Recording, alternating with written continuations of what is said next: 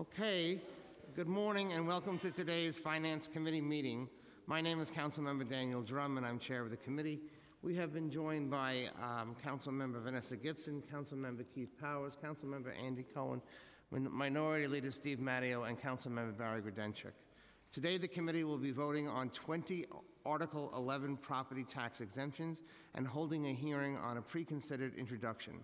Let's start with a pre-considered introduction sponsored by Councilmember Rodriguez in relation to reducing the commercial motor vehicle tax for medallion taxi cabs. This bill would reduce the CMVT imposed on medallion taxi cabs from $1,000 to $400 to match the annual tax levied on all other vehicles used for the transportation of passengers. If passed, the bill would be retroactive and deemed to be effective as of May 31st, 2019. The administration, while not here in person today, has submitted written testimony supporting the legislation for the record. This is one piece of a package of legislative items that the Council will consider to ease the burden on struggling medallion owners, many of whom have significant debt. The Council is hopeful that by providing a $600 annual tax reduction to each medallion taxi cab owner, it will help ease that burden. Next, we have the 20 Article 11 exemptions. The exemption applications are within Speaker Johnson's district and the districts of Council Members Cabrera, Ayala, Gibson, Perkins, Reynoso, Torres, King, Cohen, and Jonai.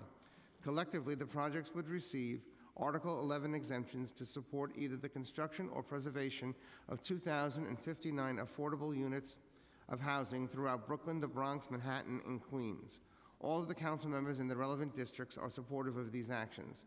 For specific details on each of these projects, please see the memorandum prepared by the Finance Division staff, which is available online at the Council's website and part of the official record.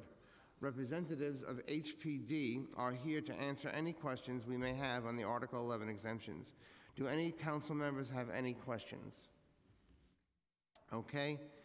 If there's anybody who would like to testify on the pre-considered introduction, we'll now hear testimony from the public, and I believe we have one person, and that is by Ravi Desai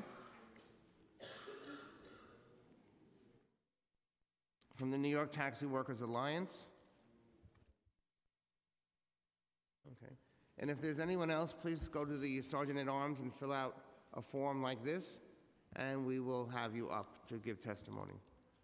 Okay, Ms. Desai, would you like to start? Yes, thank you. Good morning, everybody.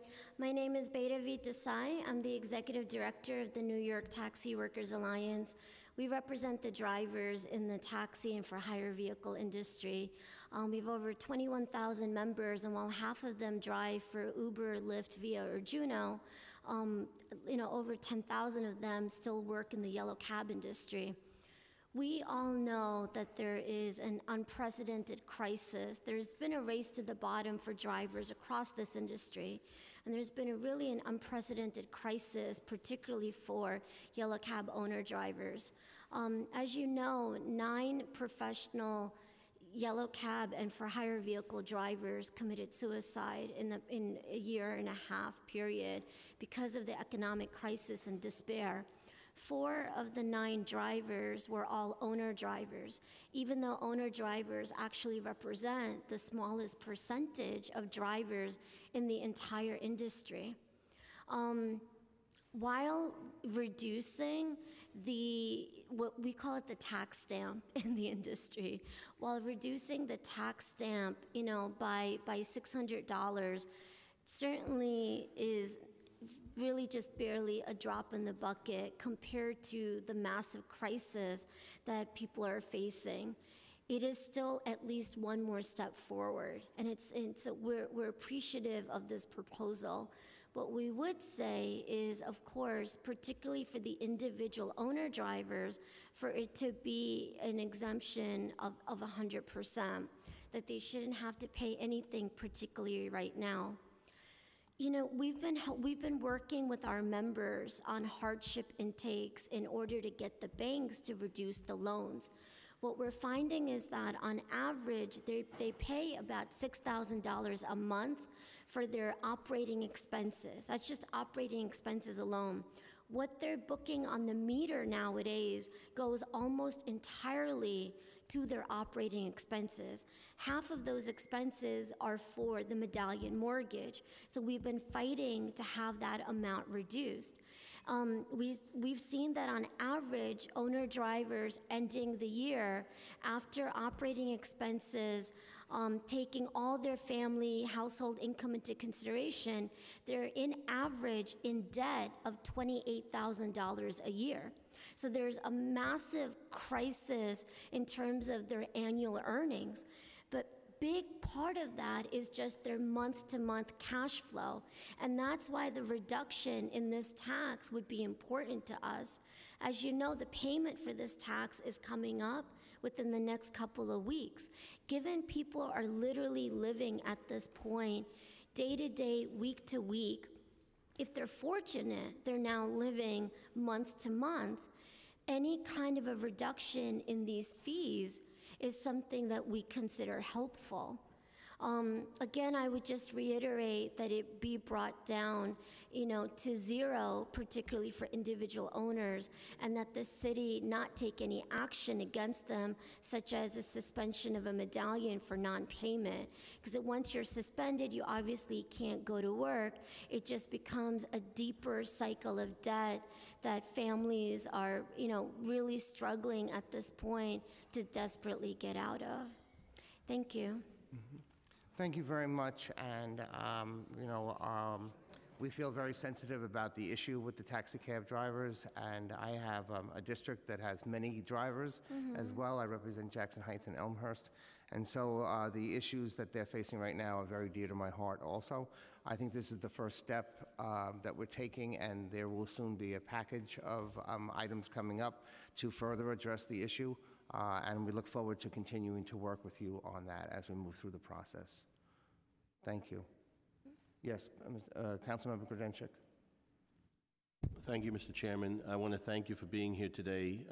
You have been the face of many faceless individuals.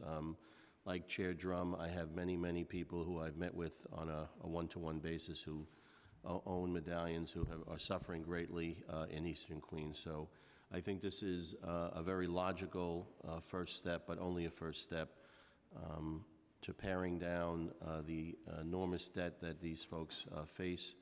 And so I look forward to seeing that package of legislation as well. And we, as a council, will be moving forward on this. So thank you for being here this morning.